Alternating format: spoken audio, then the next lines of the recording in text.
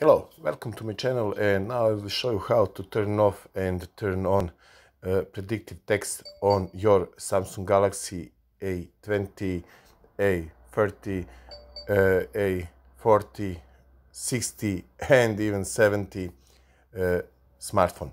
So what you have to do, first you have to go to settings. Okay, when you are on settings menu, go down and enter in general management. Okay, now enter in language and input. Now go to on screen keyboard.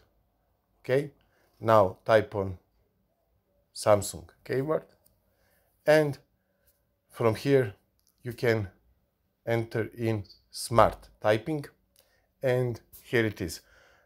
If you want to use predictive text, type on this slider and turn it on. If you don't want to use predictive text, simply turn this slider off and no more predictive text.